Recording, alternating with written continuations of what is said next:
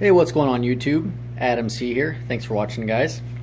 So first off, in reaction to my last video where I asked hang on a second, you'll see what I'm talking about. Sit down. When I asked what you guys wanted to see in my last video, a lot of you wanted to see my dogs. Hey, sit down. So this is Maya, and that's Lainey. Anytime I'm shooting a video, they are right at my heels. You just can't see them. They're boxer mixes, and they're both from rescues. They're 5 and 7. We got them when they were puppies, and they were pretty badly abused. So they live the life of spoils now, and they like staring at the fish tanks, and they like following me around anywhere that I go. I've never been in a room in this house in the last 5 years where there hasn't been a dog following me. So those are my helpers. So here is, well, actually before I get into this, I did want to say I apologize for not getting as many videos out lately as I have been. I've only done 2 in the last 2 or 3 weeks. And the reason for that is my wife has had some health problems. I've been working 12 to 16 hours a day. And you know, life just gets in the way. You guys know how it goes. So unfortunately, my videos had to take a back seat for a bit. But moving on to fish topics. The Rhodesi Yellow group, this wild caught group here, this is probably going to be the last time you guys ever see them here, unfortunately. They're breeding very well, you know, wild caught, super high quality, but I need the tank for something else that I like better. The place I'm selling these to, it's a friend of mine with a bigger tank. He's going to have a 180 for them to breed in, so it's not like they're going to go to a small tank or anything. Nevertheless, I will be disappointed to see them go. I just didn't have any room to put them for what I have hopefully coming in the next few weeks. So say your goodbyes. But the main part of this video is also discussing the last video I put up where I asked people what they wanted to see. A lot of people mentioned in the comments or emailed or private messaged me on Instagram that they wanted to see more of the younger fish, the fry, the juveniles that I've had growing up in the garage fish room.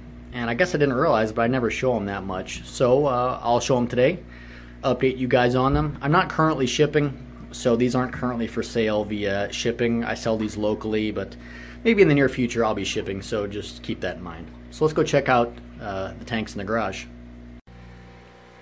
So we'll go from smallest to largest as far as fry and juveniles. Here is about 60 F1 Buccochromis rhodesi yellow, and they're in a 40-gallon.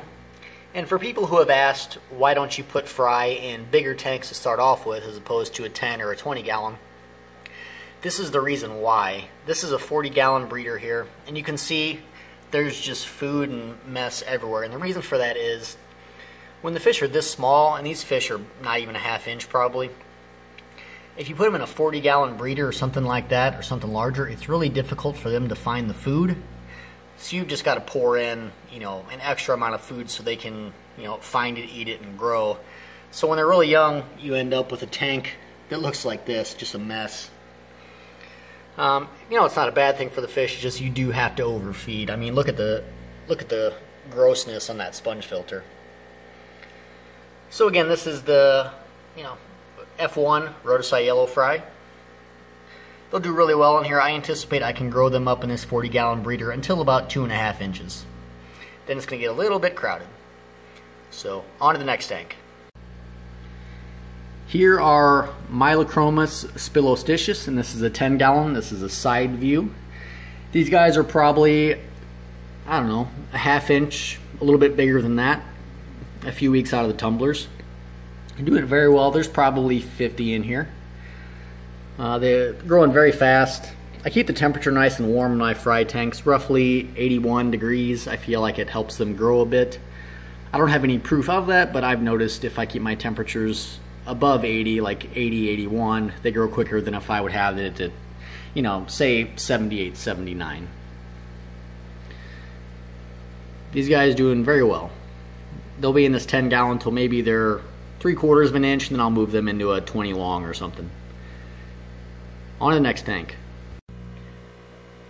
More F1 Buccochromis rhodesi yellow. I apologize, this tank is gross as far as algae, so even though the water parameters are really, really good, the tank just looks nasty.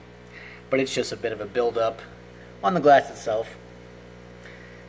Again, this is a 20 long. There's probably, I think there's 45 in here if I counted correctly when I added them.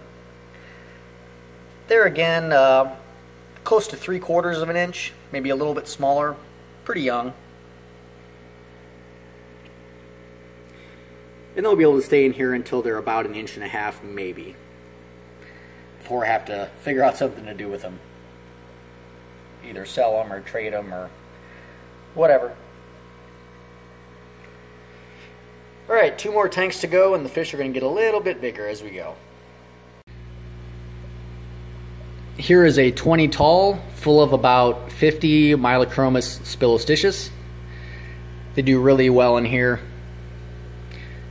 These guys are probably almost 1 inch, darn near. If they're not 1 inch, they're really close. So they'll actually probably be exported out of here and sold in the next, I don't know, 2 weeks maybe, something like that. I'm doing a lot of water changes, and I'm doing 3 to 4 feedings a day to keep these guys growing as fast as they can naturally without, you know, causing any sort of problems as far as overfeeding or bloat or anything like that. These Mylocromus are producing really well for me.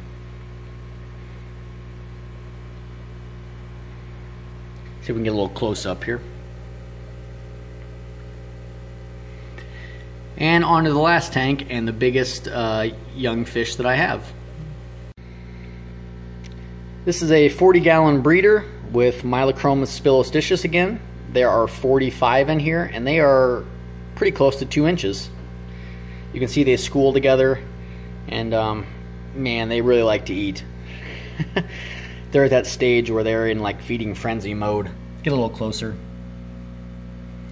These guys will not be here much longer, as they've almost filled up the tank as much as they can before it starts causing problems with either, you know, water quality or them just turning out to start fighting. Anyway, let's feed them real quick. I think you guys will like seeing that. Alright, it's feeding time. These guys like Northfin 1mm, and they like it a lot. You'll see here very shortly. Here we go.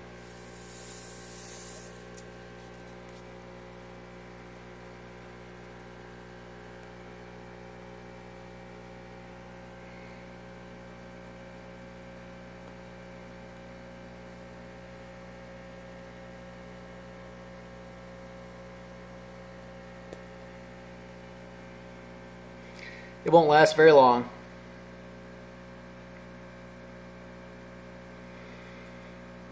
Anyway, guys, you'll notice I did not show you the 125 in the garage. I've got something going with that I'm not ready to show you yet, but that's coming really soon. I think you'll enjoy. I appreciate you hanging in there with me. I know I haven't been around a lot lately, but you know how it goes. So anyway, guys, I appreciate you tuning in. I am on Instagram at AdamCSolo. My email, if you guys want to know anything or talk about anything, is in the description of the video. And I'll see you guys next time.